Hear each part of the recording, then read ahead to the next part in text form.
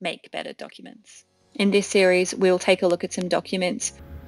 I've been reading a book recently and I wanted to show you one of the formatting things that I think could be better.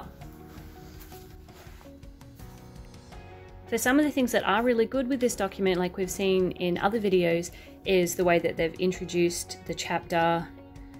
Nice big bit of spacing here so we know what chapter we're in. And we've got our page numbers. It's a great way of wayfinding through the document.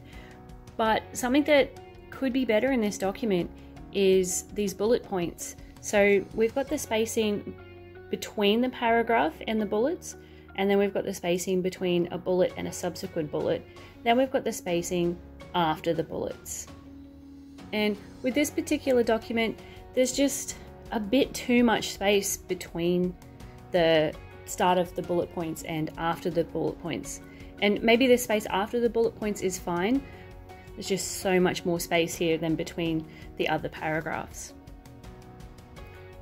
So what is happening when there is so much space between the paragraph and the bullet point is it's not really clear that the bullet points actually belong with this paragraph above it.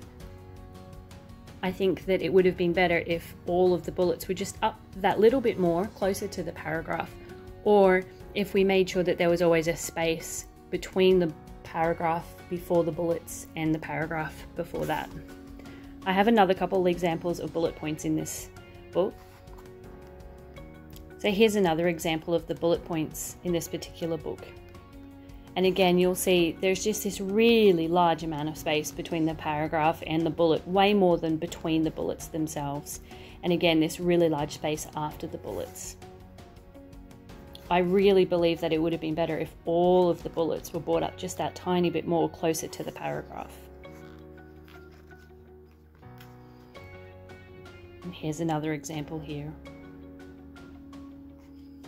Don't forget to like and subscribe. In the description is information about how to come to one of our online group workshops, how to hire me to design all of your workshop materials, as well as a link to quick online courses. Making the world a more beautiful place, one document at a time.